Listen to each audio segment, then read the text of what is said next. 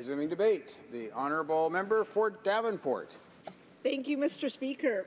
I'm pleased to rise in this House to speak on Bill C-84, an act to amend the Criminal Code, bestiality and animal fighting. Animal rights, updated animal cruelty laws, and anything to do with taking care of our animals are very important to Davenport residents, and so I felt it was really important for me to speak to this bill. I've received hundreds of letters over the years since I've been elected and a number of calls to action around improving our animal cruelty laws, around many of the issues that have been talked about in the House while we've had this discussion around Bill C-84. But before I begin my formal remarks, I want to acknowledge the work of my colleague from Beaches East York, who introduced Bill C-246 2 years ago.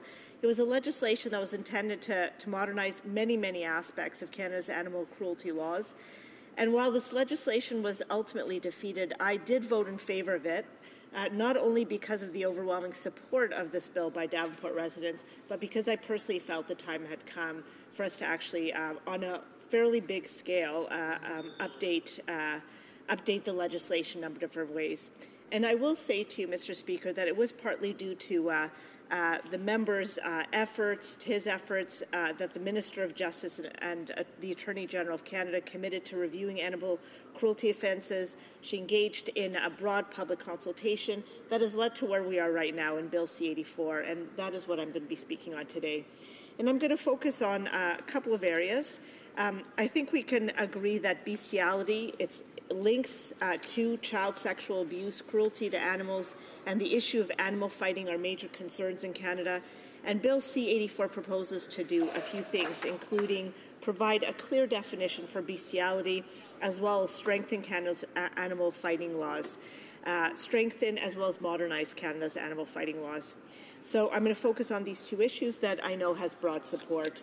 First, the Bill C-84 fills a gap identified as a result of the 2016 Supreme Court of Canada's decision in the case of R versus DLW in relation to the prohibition of acts of bestiality. In the DLW decision, the Supreme Court was asked to interpret the scope of the bestiality offence under the Criminal Code, and surprisingly, it was found that the Criminal Code currently does not contain a definition of bestiality. In considering the origins and historical evolution of the common law bestiality provision, the Court stated that penetration has always been one of the essential elements of the offence.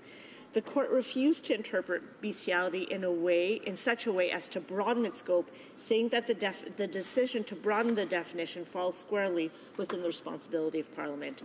The Supreme Court decision in the DLW case allowed us to identify a gap in the law that the bestiality offences in force do not apply to persons who commit sexual acts with non-penetrating animals, even in the presence of children or with children. Mr. Speaker, many stakeholders, including child and animal advocates and even some provincial governments, urged the federal government to act on the DLW decision and to fill deficiencies identified by the Supreme Court. The First Amendment proposed in this bill is therefore to define the term bestiality in the Criminal Code to prohibit any contact for a sexual purpose with an animal. This proposed legislative amendment would serve several important purposes, such as the protection of children and other vulnerable persons who may witness or be forced to witness an act of bestiality. The proposed legislative amendment contains a strong public safety component. Research shows that violence, including sexual violence against women and children, and violence against animals are not separate and distinct issues. Rather, they are part of a broader context of violence that is inextricably linked. In fact, Mr. Speaker, research conducted by the Canadian Centre for Children Protection on images of child sexual exploitation on websites reported that between 2002 and 2009, this showed that 35% of all images that were analyzed involved serious sexual assault, including bondage, sexual servitude, torture, and bestiality. This data demonstrated that there's a clear link between bestiality, child sexual abuse, and other forms of violence. In addition, Mr. Speaker, since the DLW decision, the case law analysis on this issue also reveals numerous cases where offenders convicted of possession of child pornography were sadly viewing images of children aged 1 to 16 engaged in bestiality acts. Case law further demonstrates that when sexual violence against a child involves an animal, the level of criminal behavior may be particularly serious, and acts of sexual violence committed do not always involve penetration. So since the DLW decision, bestiality offenses under the Criminal Code do not apply in cases where the offender commits sexual acts with non-penetrating animals. The impact is that animals are only protected from non-penetrative sexual acts by persons when the sexual act causes physical injury to the animal and is therefore an offense for cruelty to animals. Likewise, children are only protected from being compelled to commit or witness acts of bestiality without penetration when other sexual offenses against the child apply. So Bill C-84 proposes to define bestiality, fills this gap by making it clear that all acts of sex with animals are prohibited under the bestiality provisions of Canada, regardless of the circumstances. In other words, society has no legitimate interest in allowing people to commit sexual acts with animals, especially in the presence of children or with their participation. The bill proposes to define bestiality in these terms: any contact for a sexual purpose with an animal.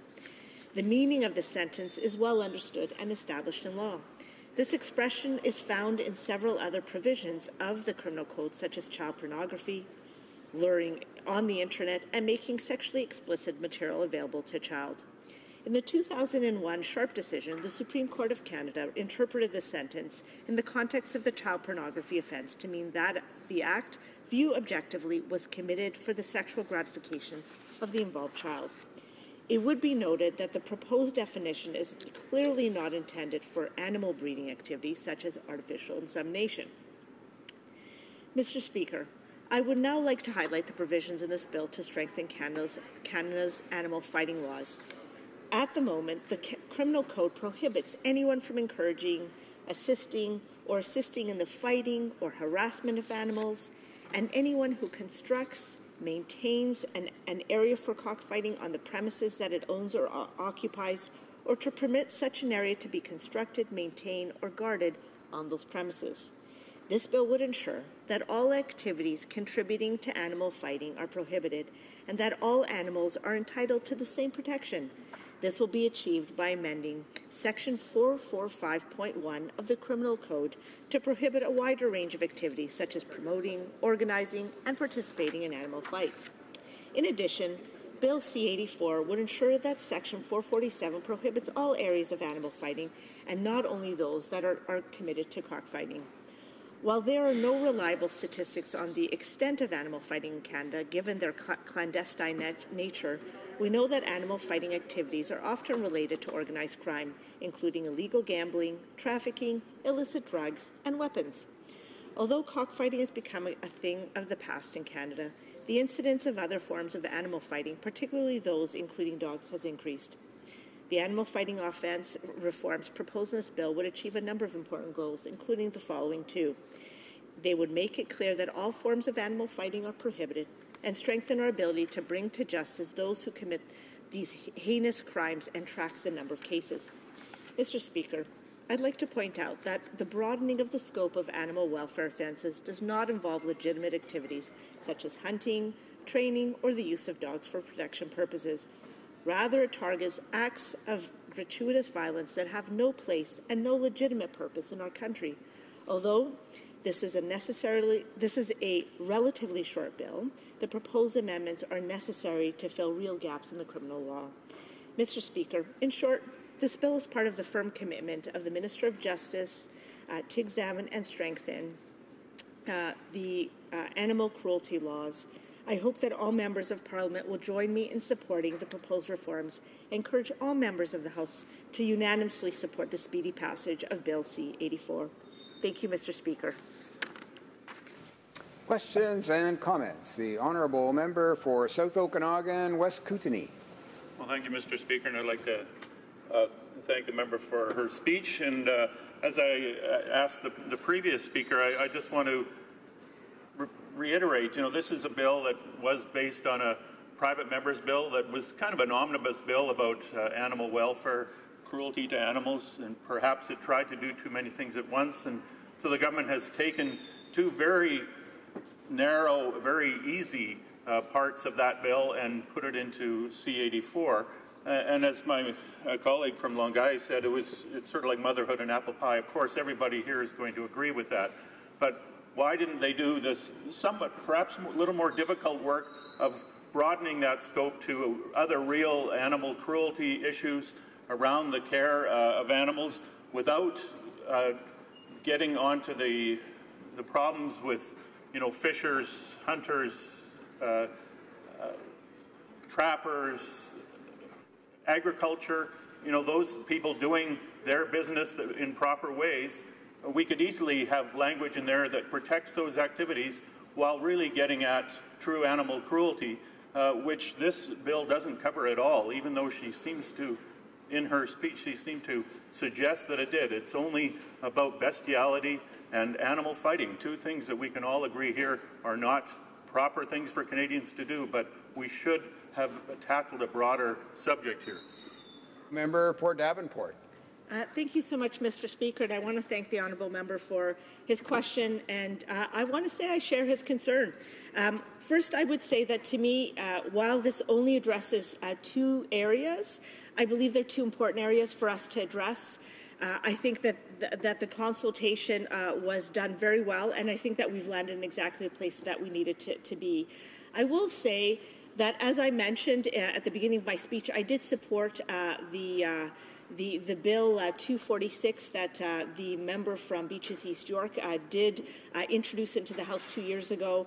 I would like to see far more aggressive work done in terms of protecting our animals, in terms of looking at a lot of the cruelty that have been inflicted on animals for years. I'm not going to stop pushing our government to do better, for us to do more. It's something that's important not only for Davenport residents but also to myself. Thanks, Mr. Speaker. Questions and comments?